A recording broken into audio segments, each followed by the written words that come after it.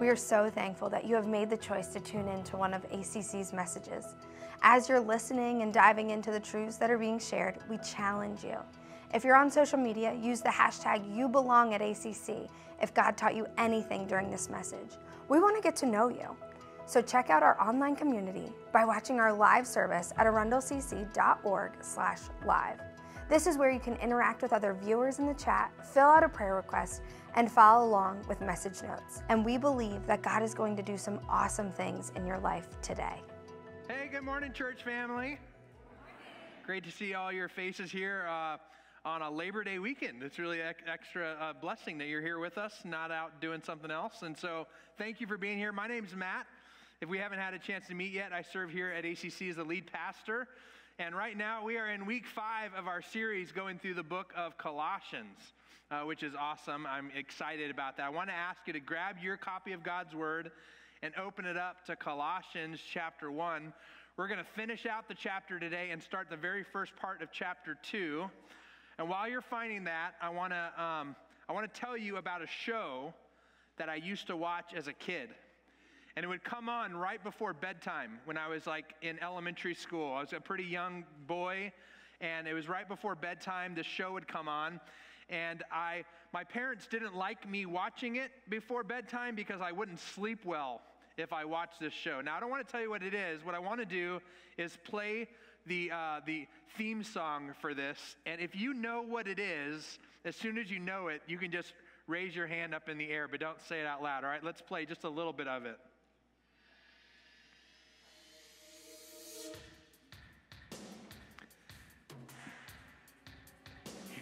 Here's the better part. You ready?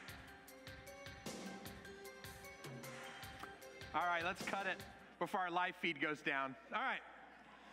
How many of you had your hand up? You knew what that was? As soon as I say it, the rest of you be like, I know it. It's a show called Unsolved Mysteries.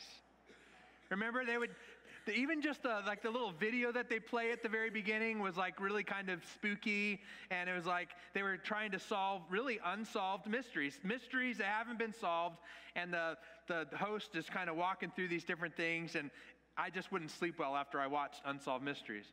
I love the concept of a mystery.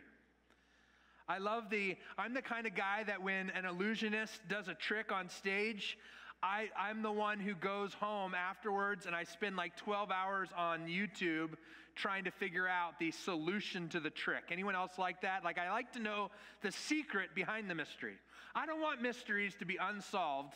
I want to know the solution. I want to know how it works, right? And here's what I love about the passage of Scripture we're going to cover today. We're going to be looking at Colossians 1, verses 21 all the way through the 3rd verse in the next chapter. And in this passage of Scripture, you're going to see words like mystery and secret and buried treasure.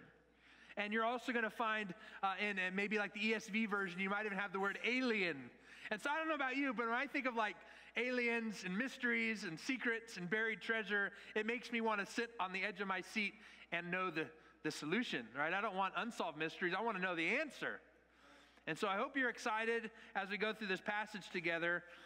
What I have found in this passage is 4 mysteries that Paul is essentially trying to unmystify. He's trying to give us the answer to these mysteries. All right, here's the first one. If you're taking notes this morning, write this down. It's the mystery of reconciliation. The mystery of reconciliation. Now, I know it's a long word, and you probably take the next 5 minutes to write it down in your notes. All of my words are pretty big today, and so write small in those blanks, all right? The mystery of reconciliation. What does this word even mean? Essentially, reconciliation means the repairing of a broken relationship. When your relationship with someone else is broken, maybe you've experienced this in your own life where somebody's done something to you, or you've done something to someone, and you've worked hard to reconcile, to repair the brokenness in your relationship. Well, there's a mystery to this reconciliation that we're going to talk about. Let me show you in Colossians 1, starting in verse 21 and halfway through verse 22. It says, "This includes you who were once far away from God." Could you do me a favor, just so we can connect with this verse? If you were once far away from God, could you raise your hand? Right, that's all of us, okay? This includes you who were once far away from God. You were his enemies, separated from him by your evil thoughts and actions. Yet now he has reconciled, there's that word, he has reconciled you to himself through the death of Christ in his physical body. It says that we have a broken relationship that's been restored, it's been repaired somehow because of the death of Jesus on the cross. Now, some of you are thinking, that's not mysterious. You know, I understand that. That's the gospel message. I've been in church. I know that. But I want you to think about it in maybe a new light. Let me give you a legal term to help us think about this word differently. The word restitution. Right? Restitution is a form of reconciliation. It's a legal term. It's where two parties, one has wronged another, and there's some sort of financial compensation to try to make both parties whole again. And so an example of this would be if somebody broke something of yours that was very valuable, like someone crashed into the side of your car, right? They would have to make it right. They would have to provide some money or repair it or do whatever it costs. That would be restitution in order to bring both parties back to where they were before. Or if somebody were to, maybe you caused because of your negligence someone else to need some medical expenses. You see, restitution would be you paying as the wrongdoer the bill for the victim so that they can be made whole again. Maybe somebody stole something from you, and the court system says, listen, you got to pay restitution. You got to pay back what you took so that you can put the victim back into the spot they were beforehand. But here's the deal with restitution. Every single time, it's the person who did something wrong having to make payment to put the person who was the victim back into the place they were before. That's how restitution works. Now imagine this for a moment, that somebody stole something from you, all right? You logged into your bank account, you see that someone logged into your account, and they took $1,000 out of your account. It's gone. They stole from you. And then the police call you tomorrow and they say, hey, great news. We found the person responsible for the theft. Come on down. We want you to meet. So you're there, and here, this is what they say to you. Listen, in order to make things right, we need you to take another $1,000 and pay it to the person who stole $1,000 from you, just to, for restitution. To make things right, we need the person who is wronged to pay the person who is the wrongdoer. That wouldn't make any sense to you, right? You would scratch your head and say, this isn't fair, this doesn't make sense, this is quite odd. And yet, this is the mystery of reconciliation. You see, according to Scripture, if we keep reading, let's look at this. The second part of verse 22, it says, as a result, he brought you into his own presence, and you are holy and blameless as you stand before God without a single fault. All of you have been reconciled back to God through Jesus, and through Jesus Christ. If you've put your faith in him, you now stand before him faultless. Remember, this letter is written to believers. So if you're in this room right now and you're not a follower of Jesus, this doesn't quite apply to you, this passage. But for those of you who've put your faith in Jesus, it says one day you'll stand before him completely reconciled, faultless, total restoration. Remember the show, it hasn't been on for years, but it was a show on TLC, when TLC actually meant something, like the Learning Channel is what it was called. It was a show called Trading Spaces. Anybody ever see this show? The concept is one family has like a master bedroom they would like to remodel, and another family has a living room that they'd like to remodel, and they trade spaces. And they trade spaces for, about a week, I think. I don't know how many days, and they have like $1,000, and they remodel someone else's room. And it was always a bit of a disaster. Usually it didn't turn out well. It wasn't enough money, and they didn't understand what the other people wanted. It was kind of enjoyable to watch. Well, this is the idea of ultimate reconciliation. We have Jesus who's perfect, and you and I who are not, And Jesus says, listen, through faith in me, we can trade spaces. You can have my perfection and be reconciled to the Father, and then I'll take your sin and pay for it through my death and burial. Through my death on the cross, I'm going to take care of your issue. It's incredible restitution, except the problem with it is that it's not the wrongdoer who's paying the price. It's the person who is wronged who's providing restitution to bring you reconciliation to God the Father. Makes you scratch your head a little bit. That's incredible in the mysteriousness of how does that work? It goes on, it says in verse 23, but you must continue to believe this truth and stand firmly in it. Don't drift away from the assurance you received when you heard the good news. The good news has been preached all over the world, and I, Paul, have been appointed as God's servant to proclaim it. You know what I appreciate about this verse in a new way? When you see the mystery of reconciliation, you recognize why Paul is saying to the church in Colossae, hey, I want to encourage you not to forget about this. I want to ask you to continue to believe this truth. Why would Paul need to remind a people to continue to believe this? Because it's so unbelievable. It's so wild. It's such a mystery that God could love you so much that he would send his son to pay for your crime. That Paul's simply saying, listen, don't lose the awe of what's happened to you. Real quick, is there anybody in the room who's been baptized in the last 6 months here at ACC? Where are you at? I'm not going to call you up on stage or make you say anything. All right. So we got a couple right here. A couple of baptisms. By the way, we've baptized more people at ACC so far this year than any year to date. It's incredible what God's doing here at ACC. So John, I'm going to pick on you for just a moment. You don't have to say anything, I promised, okay? And so would you just do me a favor and just stand? Just let everyone see who I'm talking to. All right. So John, you were baptized about a month, a half ago? 6 weeks, maybe 7 weeks, 8 weeks ago. Awesome, right?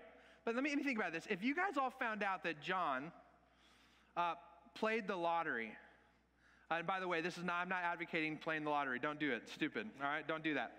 But let's just say that John went out and decided to play the Powerball, and we just found out last Tuesday his numbers hit, including the Powerball. And now he's got $500 million coming his way. And you found out John wasn't secretive about it, so he's kind of telling people about it. And everyone, seriously, when he would be walking into church, everyone would be whispering, like, that's the guy who won the Powerball goes to my church, right? And you'd be looking, and all of you'd have a lot of new friends. I'm telling you, a lot of people would be shaking your hand and telling you about some bills they got going on, and you would be a pretty popular dude, and people would be excited for you. And think about that. That's just, considering like $500 million. That's a lot of money, all right? And don't get me wrong. But there's something else that sometimes when we see enough people walk up this step and then down these steps and go into the waters of baptism, and they've given their life to Jesus, and they're saying in that moment, I now want to be a follower of Christ, and they're buried in the water of baptism to their old life, and they come up out of that water refreshed and saying, I'm a new person in Christ. I boldly proclaim it. Like what we're seeing in this process of someone give their life to Jesus and then boldly proclaim it in the waters of baptism is so much more exciting than someone winning $500 million. Isn't it? Yes. John, you can sit down. I don't know why I made you stand up. But here's the deal. Like sometimes enough exciting things happen in a church, the way God's hand of blessing is on this church right now, that when someone gets baptized, just like, oh yeah, yep, that's just what we do around here.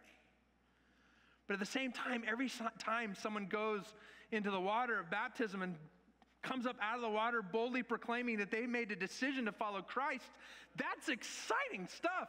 That's something that we ought to be like talking about, the awe when Paul says to the church in Colossae, right, when he says, you must continue to believe this truth and stand firmly in it, and don't drift away from the assurance you received when you heard the good news. The good news has been preached all over the world. What he's simply saying is, don't let it lose its awe.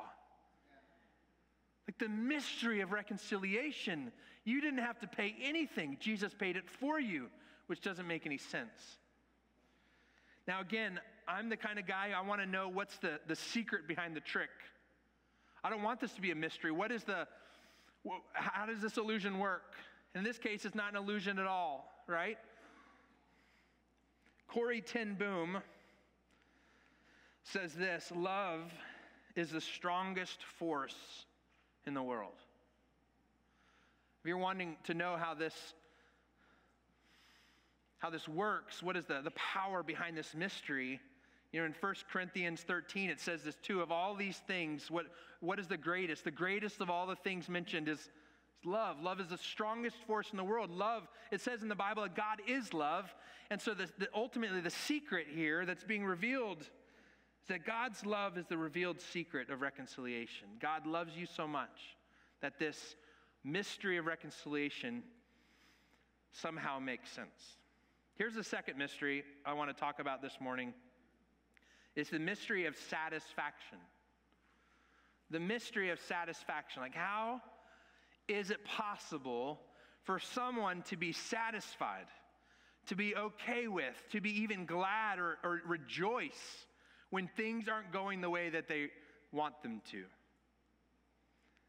It's really easy to be satisfied when everything's going your way. Right? When everything's going the way you want, when you just win $500 million in the Powerball, again, don't play the Powerball, it's a waste of money, right? Don't do it. But if everything's going your way, it's really easy to feel satisfied. But what happens when you're like Paul and you've been put in prison for proclaiming the gospel?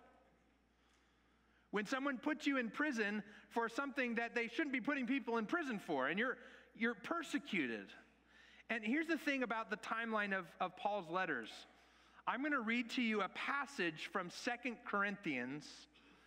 In 2 Corinthians chapter 12, it's going to show us some of the things that Paul has endured because of the gospel. 2 Corinthians was actually written before Colossians. So when Paul says what he's about to say in Colossians, I don't want to read it yet, but when Paul's about to say something in Colossians, I want you to know all these things in 2 Corinthians have already happened to him. Let's look at this list.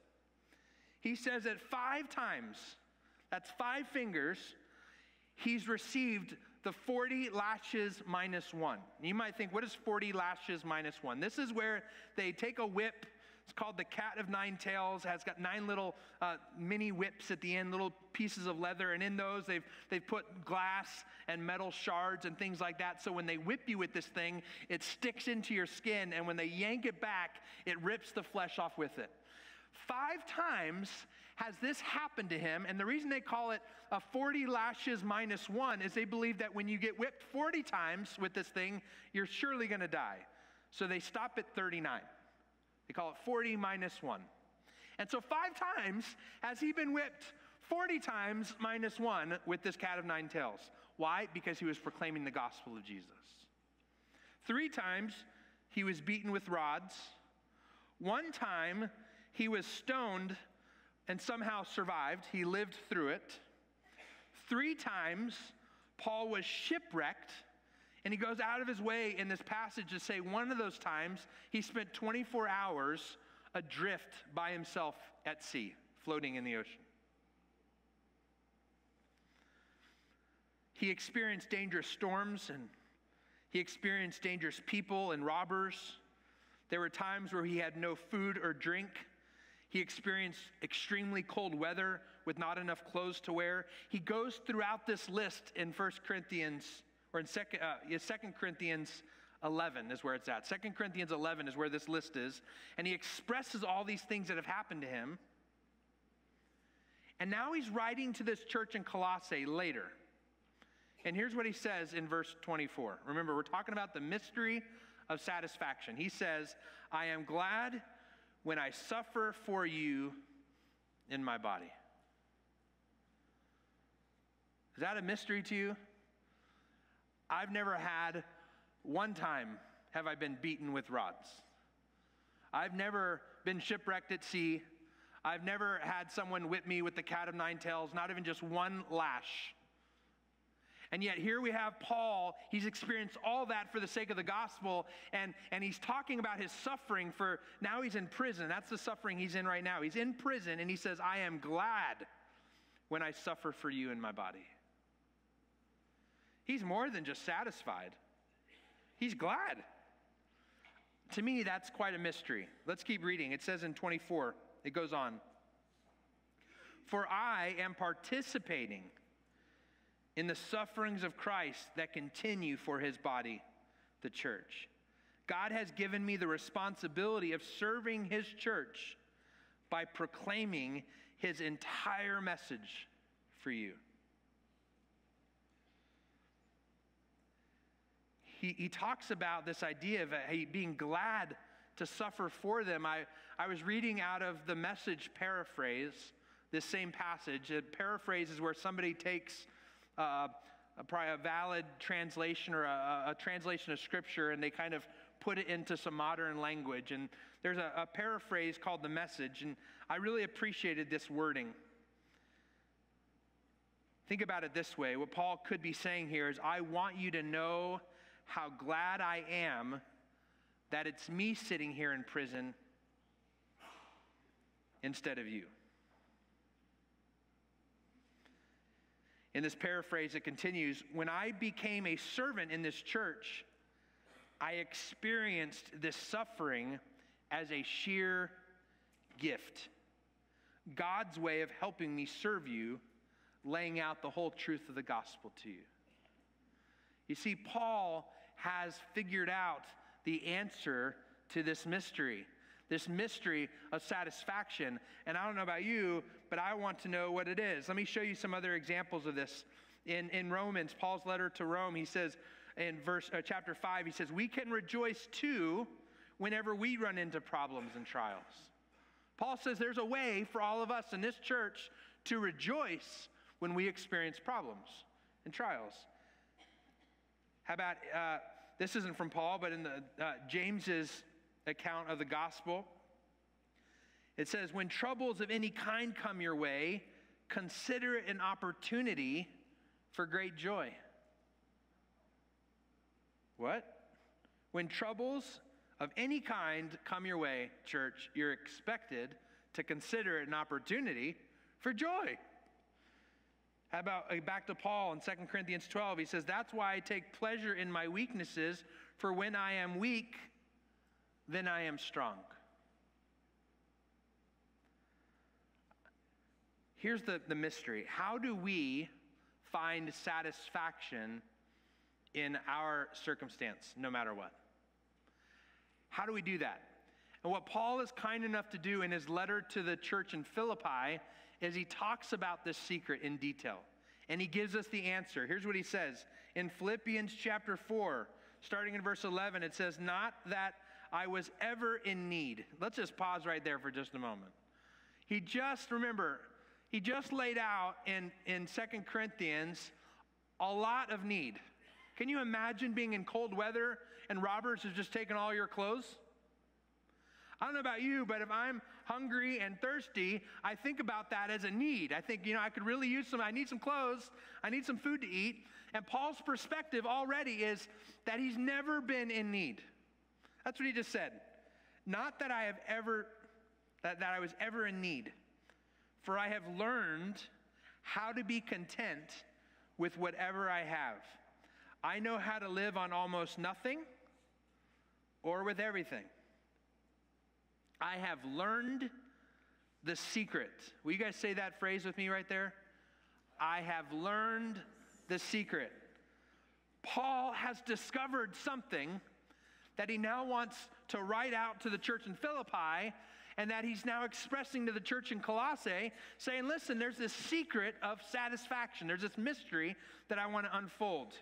I have learned the secret of living in every situation, whether it is with a full stomach or empty, with plenty or little, for I can do everything through Christ who gives me strength. What does he say is the secret to satisfaction? The secret is Christ. He can do everything with Christ. He recognizes that when he has Christ, he doesn't need anything else. Whether he's got a lot or a little, whether he's hungry or full, it doesn't matter because he's got Christ, and that's the secret. If you really think about it, what he's saying is the secret is trust. He's learned how to trust God. God, if you have me in this situation, you must want me here. You must be using it. Maybe you're teaching me something. I trust that I'm in this situation and you are aware and that you're going to do something with it. And the other part of that too is reliance. It's this trust and reliance of saying, God, I rely on you. I don't need anything else. I don't technically have any need as long as I have Jesus. Here are some things that could come out of our mouth in a season of suffering or in a season of having everything. We can say things like this: God, I believe you're using this to help me appreciate your suffering. When you're going through a hard season, one of the things that Paul says here is that the suffering that he experiences is helping him have a greater appreciation for what Jesus did for him on the cross. Maybe another thing you could say is, I believe I am suffering so that other people don't have to. Right now, maybe you're experiencing some sort of persecution and you're thankful that the focus is on you in that persecution so it's not on someone else. Or maybe it's, God, I believe that you're growing me in endurance and strength. Right now, you're making me go through this season so that I can be a stronger person who can endure through hardship. And you're strengthening me in this season. Or something all of us could say is something like this: God, I trust that you are allowing, fill in the blank, that you are allowing this thing in my life, that you're allowing this opportunity, you're allowing this moment, you're allowing this hardship. I trust that you're allowing this for a reason and that I can count on you to guide me through it. You see, you have a freedom, church. You have a choice in this matter to decide in every circumstance whether or not you are going to lean into satisfaction and contentment, or whether or not you're going to choose to be discontent and upset and in want and in need. And Paul is simply saying to the church in Colossae, listen, I figured out the mystery of satisfaction. And his name's Jesus. Here's a third mystery. The third mystery is the mystery of occupation. The mystery of occupation. Now, you might be thinking when I say that word, the occupation means like a job, right? You get a job, that's your occupation. I mean occupation in a different way. Another definition for the word occupation is the act of holding or possessing a place. Right? When you occupy a building, it means you live in it, that you're inside of it. And so there's this mystery that Paul wants to talk about, this mystery of occupation. Let's look at it. In Colossians 1, verse 26, so the next verse, it says, this message was kept secret for centuries and generations past, but now it has been revealed to God's people. This message that he was just talking about, he's talking about this message of reconciliation, the good news of the gospel. He says this message has been kept secret. There's something about this message that was kept secret for centuries and generations past, and it's now being revealed to God's people. I don't know about you, but when I hear of a mystery, of a secret, right, I want to know the answer. So let's keep reading. It says in 27, for God wanted them to know that the riches and glory of Christ are for you Gentiles too. And this is the secret. He keeps going. This is the secret. Christ lives in you. This gives you assurance of sharing his glory. Now let me explain what's going on here. You see, the church in Colossae, the Colossian people, they weren't Jewish people.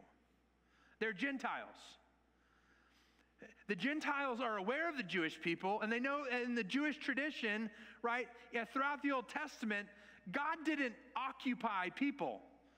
God lived amongst the Jewish people, and he lived amongst them inside their tabernacle or their temple. And inside that, in the Holy of Holies, that's where kind of God's presence would rest among men, amongst the Jewish people. And he says, now listen, there's this something that's being revealed, and I want you now to know as Gentile people that God no longer lives inside of a temple. He sent Jesus Christ, his son, and when Jesus was on this earth, before he went back to the Father, Jesus said, it's better that I go, because when I go, I'm going to send something even better. He says, Jesus, I'm going to actually live in you through the person of the Holy Spirit. What this means is that anyone in this room who's a believer, if you've given your life to Christ, you've professed with your mouth and believe in your heart that Jesus is Christ, essentially you have received this incredible gift of Jesus occupying you, living inside of you. We say inviting Jesus into your heart. That's how we say it sometimes. What we're really doing is we're inviting the Holy Spirit to come live inside of us. We are a temple of God. And this is going to be quite a mysterious thing to a Gentile listener. Like, what do you mean? I understand now that I get to be invited into this relationship, but God lives inside of me. That's pretty incredible. Here's the fourth mystery. The fourth mystery is the mystery of unification. The mystery of unification. Now, before I read our last passage of Scripture, I want you to think about something that you're going to see in this passage beforehand. All right, so he's going to write in this passage, he says something about these Colossian people. He says, most of you have never met me in person. This is the verse that we're going to read that highlights this truth, that for the most part, we don't believe that Paul ever actually visited the church that he helped to plant. He sent Timothy and Epaphras to go plant this church, but he never actually went there and met any of these people. He's writing to a church that he never actually went to. And we get that because he says, most of us, we've never met. And according to his missionary journey, we don't think he ever actually went there. And then he also talks about another church called the church in Laodicea. And he highlights the truth that he's never met the people of Laodicea either. In fact, we can infer that the people of Colossae have never met the people of Laodicea.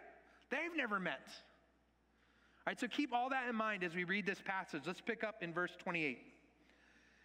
Paul says, so we tell others about Christ, warning everyone and teaching everyone with all the wisdom that God has given to us. We want to present them to God perfect in their relationship to Christ. That is why I work and struggle so hard depending on Christ's mighty power that works within me. I want you to know how much I have agonized for you and for the church at Laodicea and for many other believers whom have never met me personally. I want them to be encouraged and knit together by strong ties of love. Let me read that last sentence again because I want us all to see it. I want them to be encouraged and knit together by strong ties of love. I want them to have complete confidence that they understand God's mysterious plan, which is Christ himself. He talks again about this mysterious plan, this mystery I want to talk about here of unification. He says, listen, the church in Laodicea, I've never met them. You guys there in Colossae, I've never met you. Paul's never been to 710 Aquahart Road to meet any of us. He's never met us. I've never met Paul. But he talks about this mystery of there's something that ties you together with people on the other side of the world who are also brothers and sisters in Christ, whom you've never met and never will meet. That there's this strong tie of love that unifies you, that binds you together. In a way, think about this. You have more in common with a brother or sister in Christ on the other side of the globe that you will never meet in your lifetime. than maybe you do as someone who lives in your own home that doesn't know Jesus. There's this strong tie, this unification that ties you together that's only available through Jesus. Through Him living inside of you through the person of the Holy Spirit. So with all those four mysteries kind of out there, we're at this place where we ask the question, what now, God? What do we do as these secrets are explored and as these mysteries are explored? You know, there's something about mysteries. Oftentimes when there's a mystery, people want it to remain a mystery. They want people to not know the secret. You know, an illusionist on stage doesn't want you to walk away knowing how they pulled it off. They want it to remain a mystery. But the truth is that God revealed this book to us. This is His revelation to us. These are the things He wants us to know about Him, the things He wants us to know about Jesus. And so He revealed these things to us in His Word because these things are no longer meant to be mysteries. He wants every single one of us in this room to know the secret. He wants us to know the secret to reconciliation.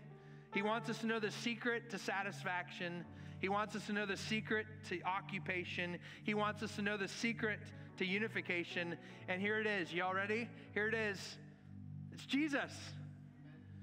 Jesus is the only one who can reconcile you back to the Father. Jesus is enough.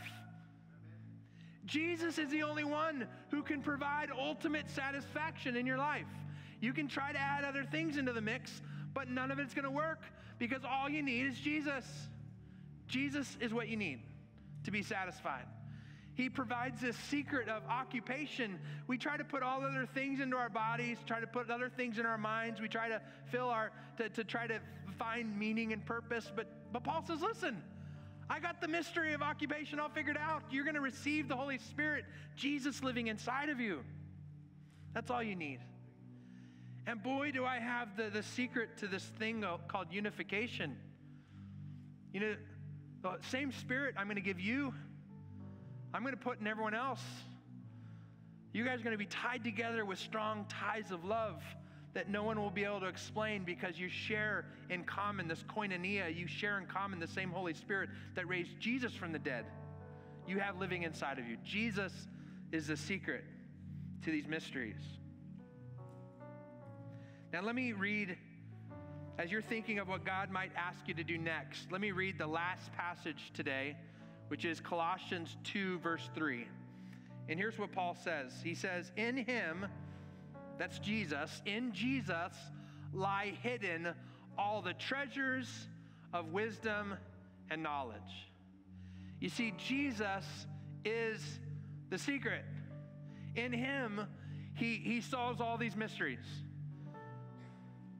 But not only that, maybe a challenge for you is maybe you've got some questions or you've got some doubts. There's something going on in your life that you can't make sense of, and you just don't. Listen, I would encourage you to go to the place where all the treasures of wisdom and knowledge reside, Jesus. You got some questions, take them to Jesus. Scripture's really clear. In Him lie all the treasures of wisdom and knowledge. Maybe that's what you need to do today is you're in this room and you're already a follower of Jesus and you're just struggling with some things. I would just tell you, I would find some time on your knees and take those questions to Jesus. He's got all the answers. But maybe you're in this room right now and you've been trying to solve these mysteries on your own.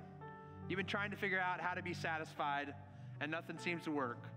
You've been trying to figure out how to be reconciled past your guilt and just recognizing some of the things in your past or you can't get over them and there's a brokenness that you feel and you know about. Maybe you're putting all sorts of stuff inside you that's not working, not fixing anything. Maybe you're recognizing a disconnect from other people and listen, Jesus is the treasure of all wisdom and knowledge. In Him like the answer. So maybe the thing you need to do today is say, I need to not keep living in this mystery of wondering because now I know the answer. I need Jesus. Jesus will be the answer that I need. And so if you're in this room and you need to give your life to Jesus today, here's what I'm going to do. I'm going to pray. And then at the end of service, as all of you are dismissed, I'm just going to hang out up front. And if you want to give your life to Jesus today, would you come and find me and say, hey, I want to know more about Jesus? Maybe you're not sure yet about Jesus, but you just want some more information about Jesus. Come find me. I'd love to talk to you. Because in him lie all the treasures of wisdom and knowledge. Let's pray together. God, thank you so much for this revelation you've given to us. Thank you for your word. Thank you that you've revealed things you want us to know about you. We recognize that you don't want the gospel to be a secret anymore. You've asked us as a church to take the good news out to the outermost parts of the earth, to proclaim it from mountaintops, to let everyone we can find know about your goodness. God, so help us not to keep these things as secrets, but to tell as many people as we can about your goodness. God, for anyone in this room that needs to start a relationship with you today, would you fully remove the blinders from their eyes, help them to see that the only answer that they're seeking can be found in you alone. And that today would be the day they walk out of this building as a new creation. God, we love you and we thank you. We pray this in Jesus' name. Amen. Wow, we are so thankful for the truth that was shared in the message today.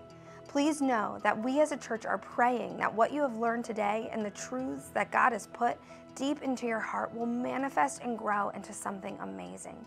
You can experience that with other believers at ACC on Sunday mornings at 710 Aquahart Road. And remember, you belong at ACC.